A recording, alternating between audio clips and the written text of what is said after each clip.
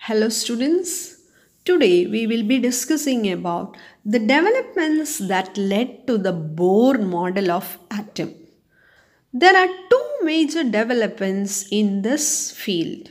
One is dual nature of electromagnetic radiations and the second one is known as quantization of energy.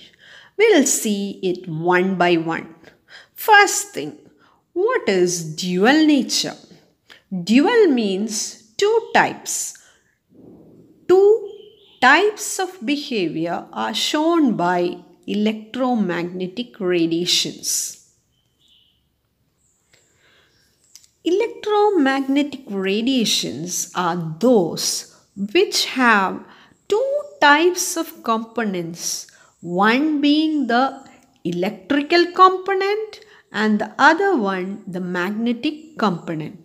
You find that in electromagnetic radiations they travel in the form of waves and these components are perpendicular to one another. So you find that if this is the electrical component of the electromagnetic radiation, the magnetic component will be perpendicular to the first layer.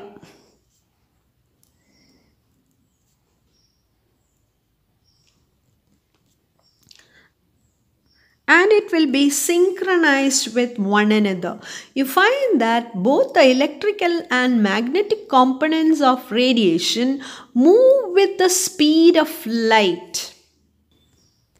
This was proposed by the scientist named James Clerk Maxwell in 1864.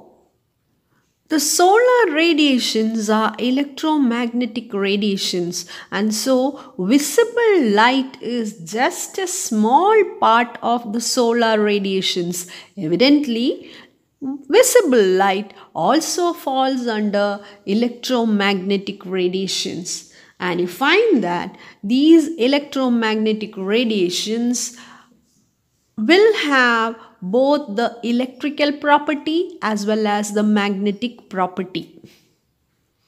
Earlier, light was believed to have only particle nature and that was proposed by the scientist named Newton in his corpuscular theory.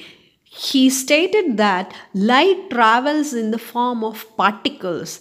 Each particle was called as corpuscles. Whereas later on, the scientist named Christian Huygens explained light to travel in the form of waves, and that explains the wave nature. Later on, scientist named de Broglie proposed the dual nature for light. That is, it possesses both the behavior of particles and waves. This is one of the development which led to Bohr model of atom. We shall explain it briefly. First of all, take the case of light. We know that light is composed of 7 different colors and it is giving a spectrum of colors when we just pass white light obliquely through a glass prism.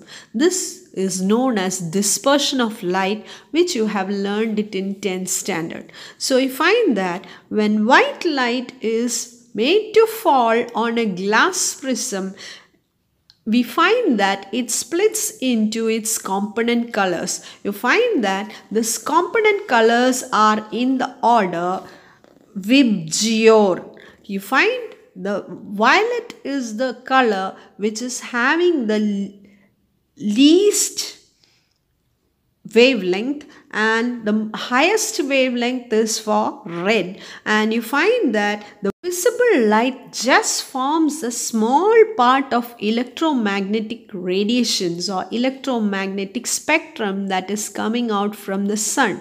It includes gamma rays, X-rays, ultraviolet, visible light, infrared, microwaves, radio waves. you find that if the different rays are arranged in the increasing order of wavelength or decreasing order of frequency, we call it as a spectrum. So, spectrum means a regular array of radiations arranged in the increasing order of wavelength of decreasing order of frequency. What you see now is the spectrum of white light.